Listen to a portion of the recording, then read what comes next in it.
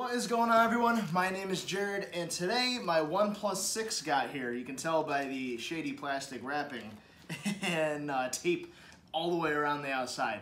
Anyway, I've been a fan of OnePlus since the very beginning. I actually won one of their first devices, the OnePlus One in Sandstone Black.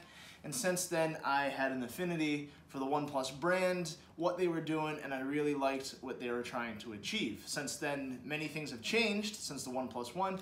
Prices went up, the devices changed, and also the whole ecosystem of smartphones has changed drastically. So they've been trying to keep up with the times with their new OnePlus 6 that was just released. And if it wasn't for my girlfriend's birthday, I would have been down at the pop-up event that they had in New York City. So anyway, let's flip this camera around, let's see what we got in here, and if the OnePlus 6 is once again a true flagship killer.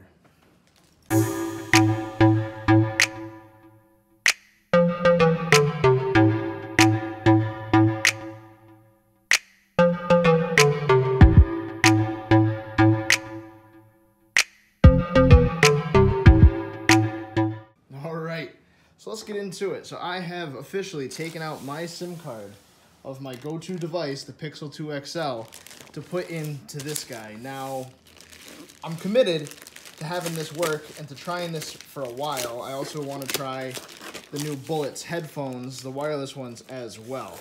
So that's my commitment to this phone right now. And from everything that's been speculated about this device is that it's really holding up as far as what everyone's expecting. The one biggest problem that people have been having, and it's not so much a problem as I know it was a cost-cutting strategy for OnePlus itself, was to not have wireless charging with a glass-backed device. Now, that's probably my biggest problem, and I wouldn't even call it a problem because it's really not a huge deal for me. I like wireless charging. I think it's a great feature, but my favorite device, the Pixel 2 XL, didn't have wireless charging, and I managed to live just fine without it. So we have our two cases, which came in the bundle. We have the black sandstone to go back to the roots, and the red silicone because black and red can't be that combo. So here we have it. We got the 128 gig mirror black version, which has the 8 gigabytes of RAM. All right, you're gonna lay right there. That works. Got both cats here today. I'm checking it all out. But so obviously this was OnePlus's first glass back phone, dual cameras, which apparently has been changing every time they've been releasing a phone. It hasn't been the same setup. If anything, this device is most similar to the 5T, their last device, which came out in the fall. Same size battery, obviously the new processor, more RAM. They also included the option for 258 gigabytes of storage, which is now sold out here in the States. I'm putting all the plastic away so we don't have any mishaps with the old cats here. So we'll get to the cases in a second. Also, there is no ingress protection that is rated on the OnePlus, yet they say that it is splash proof. And if you watch teardown videos such as Jerry Rig Everything, you will know that there's actually a fair amount of ingress protection built into the phone. It's just not rated because ratings cost money to get that certified. So here we have it. The first look. So you can see it does have the notch in the top. You got the factory applied screen protector, which is always super nice. And there you have the mirror black back. So let's pull this guy off. My cat heard this. Okay, you can have that. Good luck. And they stick your IMEI stickers on the back here. I'll stick that in there. You got your dash charger. You also got a case in here, but I'm going to use one of these. You got your dash cable and your charger. So there you have it. This is that mirror black finish. You got no writing.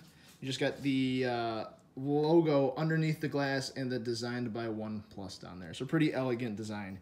Your alert slider went from the left side to the right side, which I'm fine with. I love the alert slider because I love the toggle switch on the iPhone.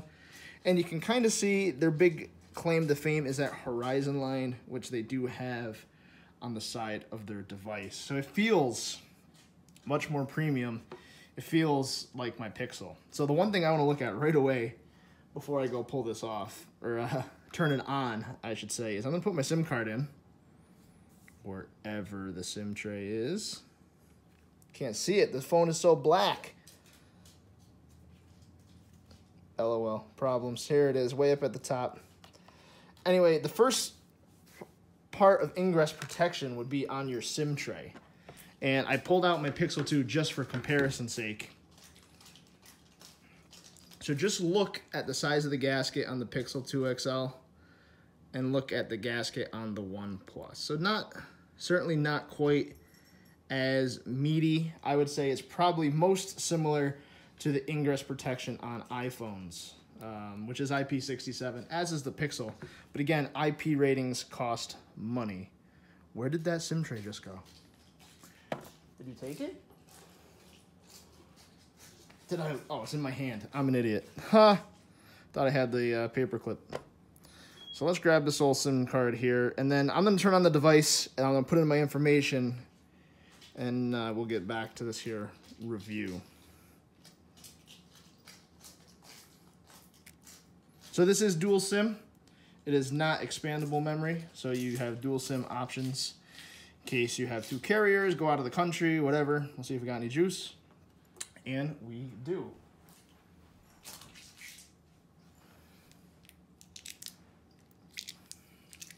So that is the classic Oxygen OS boot up, the little dot. And there we have it. We're going to boot up in here in just a second. Bam. So look at that. So this has a very high screen to body ratio. It does have the cutout at the top, and you're either at one camp or the other. You either are okay with it or you're not okay with it. Personally, I am impartial to it because I am really looking forward to the all-screen phone, and I know this is just a stepping stone to get there. So give me a second, and I'm dropping my information, and I'll be right back. All right, so we got all my information in. It took a little bit. It had a system update, which I know it's been having, but one thing I can say is, wow, this thing is amazingly fast. You can see how it does attract the fingerprints, but this phone feels like the Ferrari right now of phones. It just, anything you do, even right now, I'm still downloading how many apps? 27 out of 68. I'm still downloading a ton of apps, and everything is just opening up as fast as possible. And I know a lot of this has to do with the minimal animations that OnePlus puts on their phone, but still, it's fast. That's the bottom line. So OnePlus, I'm going to get it right off on top. I'm going to get it right off the bat. The OnePlus phones is basically like the law of diminishing returns, okay? And what that basically means is how much more can you add before what you add isn't worth the cost. So what I'm talking about is when you're buying a phone that's sub, I guess, $700, $800, there is going to be some trade-offs. This isn't a Samsung S9. This isn't a Pixel 2 XL. So when people compare this phone to the Pixel, which I have standing right here, it's not, you're not comparing the same caliber of devices, right? The best analogy I can make is this. So I'm a Mustang fan, right? I've had a Mustang for a long time.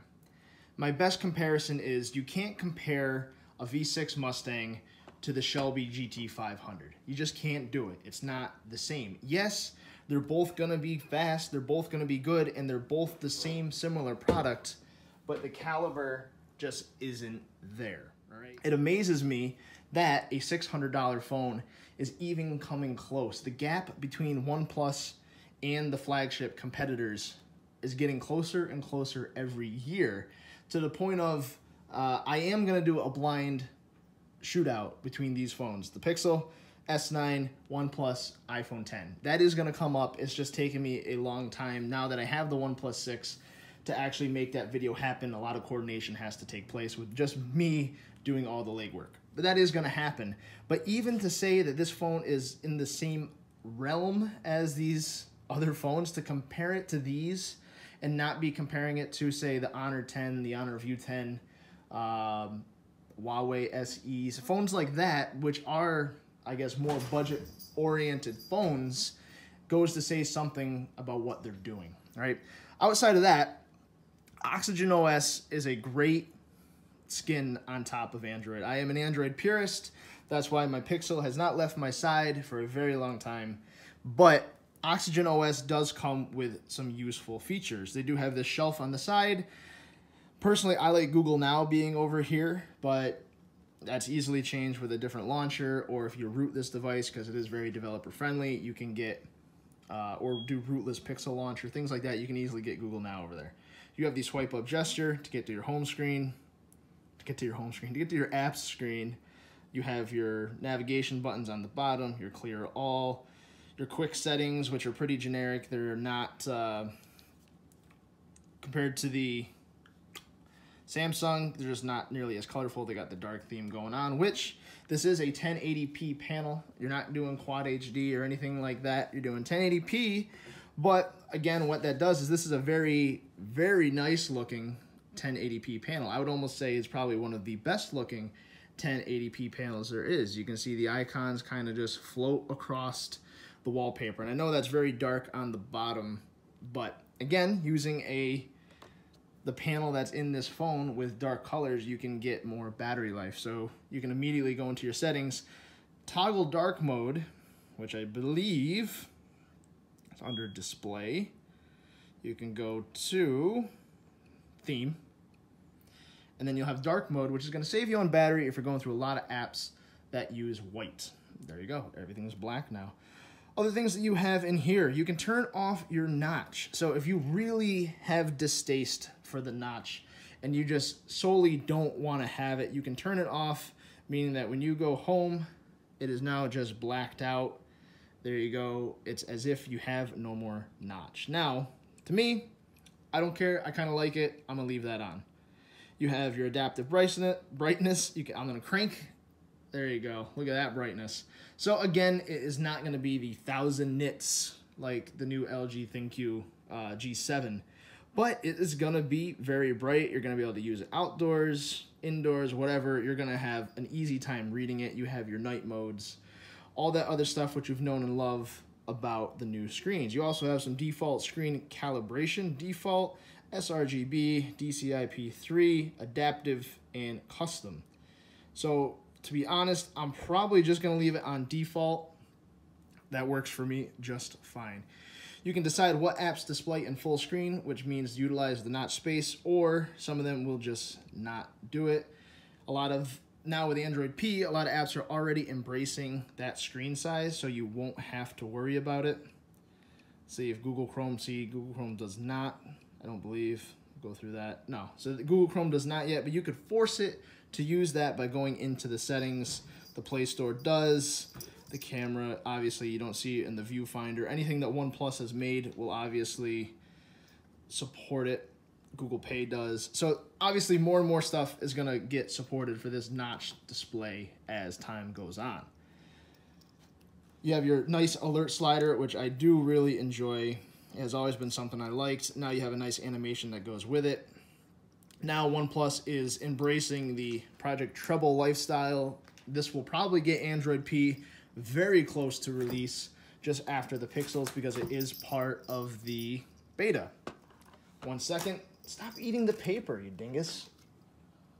It's like I don't feed her. Anyway, another thing we're going to talk about is the fingerprint sensors. So I do like the normal round fingerprint sensors like on the Pixel. I think it looks good, but I was actually listening to a video today about how an individual talked with the OnePlus executive, representative, whatever, and the reason they did not put it as a circle is they didn't want it to look like an exclamation point. And I understand that, that's fine.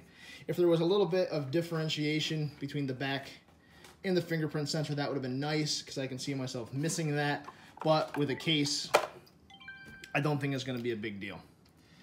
They do have facial unlock. Now, again, it is certainly not as fast as, or not as secure as the iPhone 10, but it is certainly way faster. So we are going to, from lock, like this, I'll try to do it with the camera looking at it. You don't even see it unlock. That's how fast it is. But say you are a person who leaves their phone around and you have stuff that people don't want to see. If you're sleeping, let's see, if I close my eyes, Doesn't work with my eyes closed, but that does not mean there isn't ways around the facial unlock. It's not super secure. It's not iris scan, but it is fast. It is nice, and it's a good feature to have. Your fingerprint sensor, also OnePlus and Huawei probably have the fastest ones in the business. Just touch it, you feel a little vibration, and you're in. So that is a great fingerprint sensor in the back, in the right spot, be it a little small, still all around great. I haven't used this phone for more than 5 minutes. As you can see, I've just been setting it up. First impressions are pretty good. Let's see, let's take a selfie here and see what we got as far as quality. So let's zoom in on that there. Look at that, you can see the hairs. That's the good test right there, the beard hair test, just like Unbox Therapy. If you can test it, sounds like a good one. So just for a comparison, I'm gonna do it with the Pixel just the same way to try to give you a comparison. Things that you're gonna lack in this camera. Sorry, can't talk and take a picture. Things you're gonna lack in this camera is going to be your portrait mode. Even though you have it, all right, my cat is certainly eating everything. The pictures are relatively similar. I'm back. So, people have said the OnePlus has a warmer tone when it comes to photos. Every camera is going to be different. But right off the bat, you can see that just the selfie test was very similar. And like I said, I am going to do a blind camera test. But for being a company that is going on price as one of their key factors, fancy things in your camera like the bokeh effect. You have it here, but it probably won't be as good as the Pixels or maybe even the Samsungs.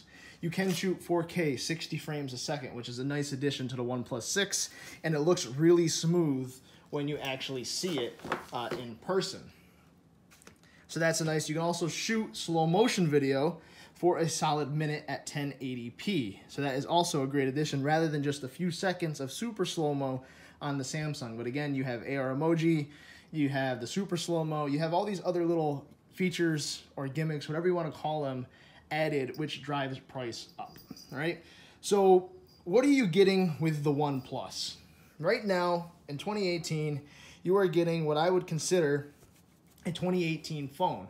And what I mean by that is you have the latest Snapdragon, you have a glass back, premium looking design, nice and shiny. You have everything that I would consider the framework to be a flagship. You have fingerprint scanner, full screen display, good cameras, dash charging, which is arguably one of the fastest charging technologies out there. You have a great developer community, which is something that some phones never get. You also have a almost stock version of Android, and you have freedom really to customize and make this device really what you want. And you're also saving a good amount of money in the process. This thing will crush at benchmarks. It'll make any phone seem slow at the moment. I am waiting for the Pixel 3, and you're getting near stock. This is basically what one person said, the new Nexus of smartphones, which a lot of people live and die by that name. So I highly recommend it. I'm gonna take some photos. I'm gonna go outside with this phone. I already paired my watch with it. So we're gonna go out, we're gonna go for a run. I'm gonna take some outdoor shots. I'm gonna see how they look. Really, in a blind test that I took, it is hard to distinguish. And there's things about photos that I personally like high saturation and contrast, which I know the Pixel will beat it on, but that is a preference. And looking at photo based on detail, quality, and not over sharpening or ghosting, all those things, this phone comes so close to being indistinguishable that it's right in the realm of the big guys in the industry. And I think that is a testament to just how much money people are spending on smartphones, as well as what your smartphone could be if you decide to let go of a few creature comforts. Like I said, wireless charging is not a deal breaker for me personally. It might be for some, but it would have been nice. I can live without it. The Pixel didn't have it. I lived perfectly fine. If I have it, just another thing I have. That's fantastic. But it's not necessarily going to be the end-all, be-all. People may not like it if they don't have their wireless charging, their iris scanning, things of that nature, or necessarily the top DxO marked camera. I haven't seen this on DxOMark, and one thing to mention while I take these cases, or open these cases, is that companies like Samsung, Apple, Google, they work with DxOMark to test their cameras against their battery of test. So they actually see exactly what their camera is going to go through, the exact test, and they could almost tune and tweak it. And I'm not claiming anyone cheats on this, but they know what's coming and they know what DxOMark is looking for. And in everyday real-world performance of going out taking photos, sure, this phone will obviously beat the OnePlus in low light due to its mechanical aperture and that awesome technology. The Pixel 2 is probably going to blow it away in HDR and bokeh effect due to the AI processing. But if you're just going out taking a photo and not getting fancy, you're going to have a hard time telling apart the difference in all these phones. So this is always been my favorite, the Sandstone. This was what the first phone that I had of OnePlus had. I still love it. It's a slim style case. You do have the top open, the side, and the bottom, so it's not uber protective, and you basically don't have much of a lip when you set it down on a table. So there's that one. My new favorite, since I think it was the OnePlus 5, is this red silicone. So this red silicone, OnePlus, obviously, all the red stuff here, is known for that. This red silicone has like a soft little Alcantara feel. Reminds me a lot of the Apple cases, and as well as the Samsung silicone case right here. Got the embossed logo on the back, which is super nice, and this red and black combo is gonna look sweet. And there you go. This has a little more protection, covers the top, still leaves that bottom open for your headphone jack and USB-C charging. There you have it. So it gives you a nice little contrast and a little indented spot for your alert slider. Anyway, this has been my unboxing and my talk about the OnePlus 6. It doesn't have expandable storage. It doesn't have wireless charging. It doesn't have an official IP rating. It is splash proof. It does have the fastest charging, and it is a damn fast phone, period. So anyway, let me know what you think in the comments below. I am going to drop my referral code for OnePlus in case any of you are looking to buy a device, buy accessories. Use the referral code. It helps me out. It helps you out. You get a coupon. And I will see you in the next video. And it'll probably be about the OnePlus. So, see you then.